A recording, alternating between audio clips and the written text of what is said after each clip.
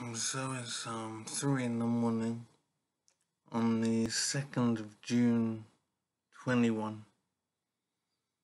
So I'm awake and I'm making notes about what I can remember of my life basically. I'm wondering right now if I should ever have become a father. It's an incredible responsibility, yet limited control of events. I'm like a leaf in the wind. It's destiny. What happens to my children, to myself? I'm really not sure I should be a father.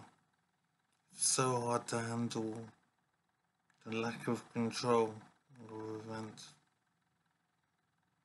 Everything is a mystery and everything is about hope and such a lack of control. It's very difficult to deal with and I'm not sure how to deal with it, to be honest.